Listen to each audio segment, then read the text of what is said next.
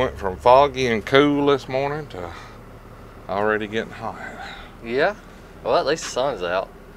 The big orange box is gone. We mentioned last week that box would probably be gone, and it did. It didn't make it past that shop this week. What? He actually started reaching back out to me Friday evening, and then he reached out Monday, and we pretty much closed the deal Monday, and it was just delivered Wednesday. So cool. But we actually worked out a deal to where, because he ended up wanting to keep his snap-on box to keep it home. So we was able to work out a deal that we could still get it done, still make it happen. So he's got 2 toolboxes now, but that just leaves us a spot to put another toolbox, right? There you go. We you're going to have to get one ordered. Yeah, hopefully there's another distributor or somebody that's got one, because they're pretty far behind right now. So I think 6 to 8 weeks behind. So I don't really want to spot that long. Yeah. But yeah, we gotta get one in there. I got it this weekend. I gotta get my shelf back up and try to get the tool truck a little bit more organized. It's a little out of whack right now, but Well, I had a guy reach out to me with an email, and I thought I'd just cover it on here because there we go. That's a good question. He says, "Hello, Clay. I have a question for you and Matco Michael." He said, "My Matco dealer said that he shouldn't service my Ratchet because I bought it from the website, matcotools.com. He did service it because you buy other tools from me, so I'll help you out, but I'm not supposed to. Is this true?" I read the warranty section on the website, and it said that Matco, or one of its authorized representatives, wouldn't a tool dealer be an authorized representative? Yes. So I did reply to him, and I said, yes, like you guys can warranty any Matco tool, whether you buy it from another dealer or Matco Tools website, or, I mean, at the end of the day, you guys can warranty it if they buy it from a pawn shop or a buddy or whatever y'all feel like y'all want to warranty. So it's kind of the dealer's choice on that. Correct. It is the dealer's choice. However, I will say that I don't understand that he shouldn't warranty it. Like, I'm not putting another distributor down or nothing, but I don't understand that logic, because when you start a tool business, it ain't like nobody's ever had a Matco tool in that area before. I mean, I'm sure there is some spots, but like this route, when I took it over, if I'd have had that, okay, well, you bought it from somebody else, whether it be from another tool dealer or the online, you didn't buy it from me, I'm not going to warranty it. I wouldn't have no customers. Because you would have that fear of, okay, well, when this dealer moves on or gets out, retires, whatever it may be, I'm not going to get it warranted. I'm not going to have it warranted. I'm going to start all over. That wouldn't work. So in my opinion, or let me just tell you how I do it. I warranty it whether it's, if it says Matco on it and it has a lifetime warranty, I'll warranty it. If it says Matco on it and it has a 1-year warranty and you can prove that it's within the 1 year, then I'll warranty it. And the only reason I need proof that it's within the 1-year warranty is because Matco needs proof. Right. So if it's in warranty, I won't cover it. I don't, the only time that I probably won't warranty a Ratchet for you or something is if you still own it and not paying the distributor. That's the only way. But that's just because if you don't own the tool and you're not paying for the tool, it's basically stolen property. Yeah. So yeah, I mean, I won't do it then, but like I've explained it, on some of the other videos, and I can understand. Like if a guy comes on here, let's take this for example, and he's got a broken 27mm impact socket, and that's the only one you got on the truck. Obviously, you should order that for that guy, not give him the one here, because the next shop you go to, if that's the only set you got, if you got 2 or 3 sets, I can see you opening one, but the next shop you go to may be your good customers, and that may be the set he needs, and I understand that. Right. I think most mechanics understand that, or most normal people should understand that. But man, putting the guts in a Ratchet, come on now. Well, and see, the thing about it is, the warranty conversation could go on for a while, but as far as whether it should be warranted or not, yes, it should be.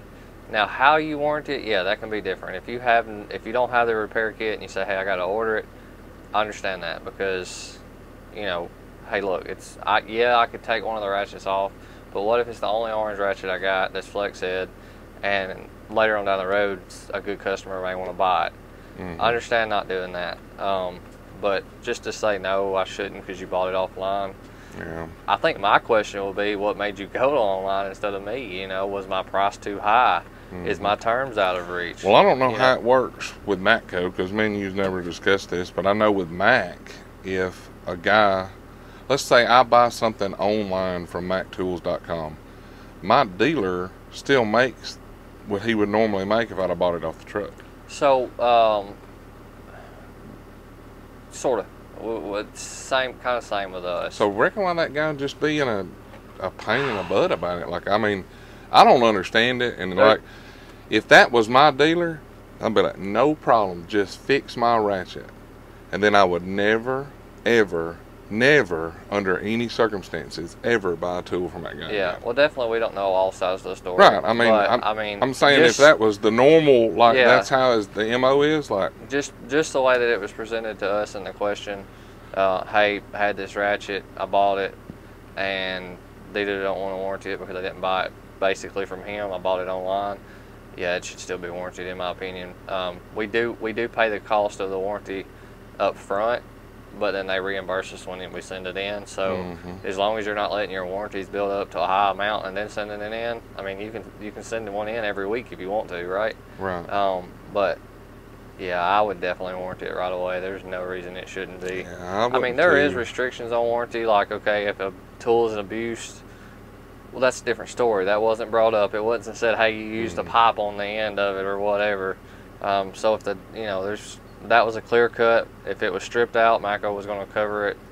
So, why make them send it in or whatever to get it warranted? So, yeah, that should be covered.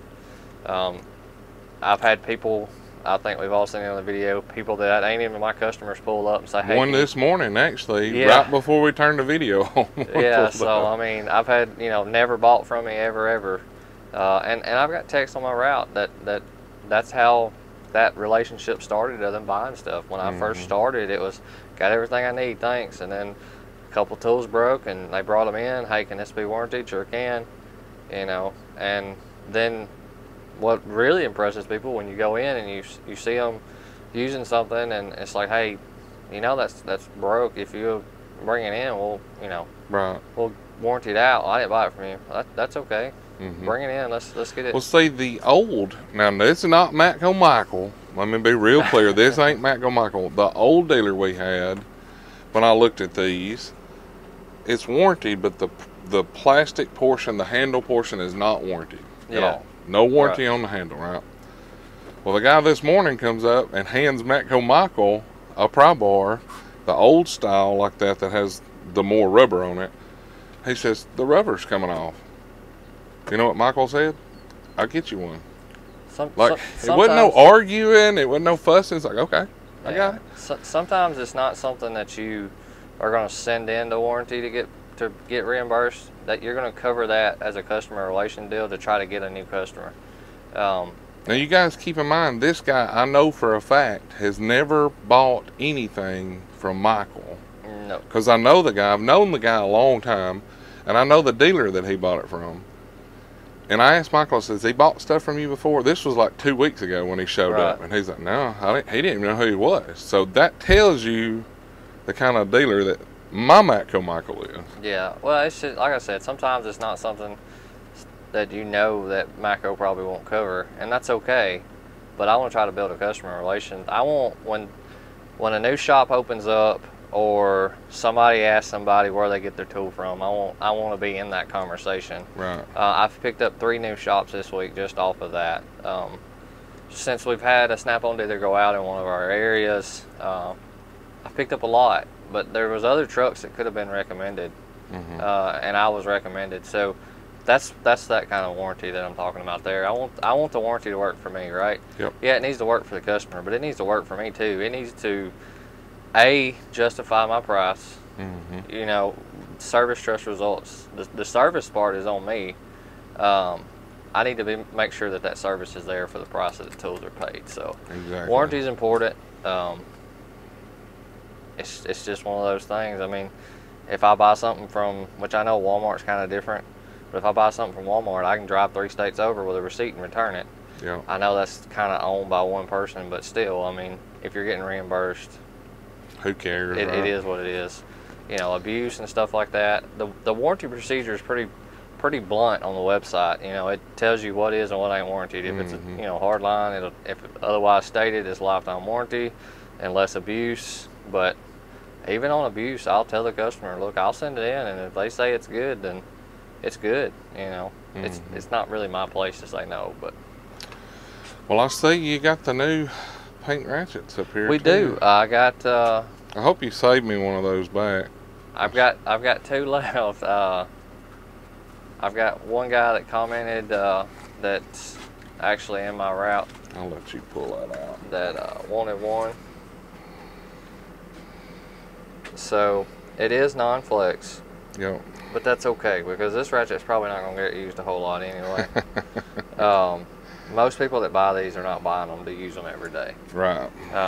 I've sold 3 of them already, and every one that I've sold was, yeah, I'm not using it. I'm gonna put it up. So, and I'm fine with that. We've actually sold one set of our garden tools. We've sold several of the knives, several of the little paint magnets and stuff like that. Whether it be they're buying it for the cause, or they're buying it to put up because they know somebody that's had it. The guy that bought the gardening tools was for his mom. 2 of the ratchets that we have sold already were because they actually had cancer, and they're just happy to see somebody supporting a cancer cause.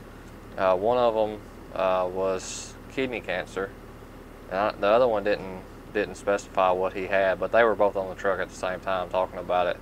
So they actually bought some ratchets, bought some hoodies, just because they said, look, we've been through cancer, we know how it is, and stuff like that. And cancer don't get the publicity that it needs. I mean, it gets brought up real high certain times of the year, and then it's kind of forgot about unless you know you got it. So that's something that they'll put up. Well, I know they'll wear the hoodies and stuff, but the ones that buy these ratchets, they'll put them up. I like the fact that they went ahead and not only put the pink handle, but put the ribbon on here, etched that in. Of course, it's had the flag on there for a while to symbolize that it's made in the USA. So, I really like the ratchets. We also got the knives. They will cut you. We found that out on a tool truck yesterday. It says extremely sharp, but we still figured it out that it'll cut you. It didn't cut me, but it did what it's supposed to, huh? It did what it's supposed to. You know, that's one of the things about knives. They're meant to cut. It's a good little carrying knife. Again, I don't know how many I actually carry them. I did have a guy ask me yesterday if it was going to be warranted for life. No, it's one of these deals where it's, you know, it's for calls and it's a one-off. So it is one of those. So the good thing with the ratchets, if the head kits mess up, we definitely can get it fixed. So. And the part numbers on them is, here's the knife, TFC knife 21, and the ratchet is a BFR 118 BPT. So there we go. Talked about the pink impact. People were asking about it. There it is. It's still waiting on mine to come in. Got 4 packages coming in today. Hopefully it's in one of them. I know I heard some guys talk that the impact was cheaper than buying it on the regular color. So. I mentioned that last week in the video. This one's actually advertising for $432. I believe if you look online, the other ones are, I think they're $5 something, maybe $560. Let me look and see. So, and that's the 2779. That's the one, which mine's green, but man, those are some beasts. Oh, they got the power to them. They're by no means lacking. Several times that's the best mistake my Snap-on guy ever did, was not ordering that impact. The reason why I bought that one. I'm proud that happened now. So if you look them up online, they are actually showing the regular ones to be $559 and the pink one to be $540. But due to the fact that It's coming up on October. Your dealer will be getting these flyers showing that the pink impacts are going on sale.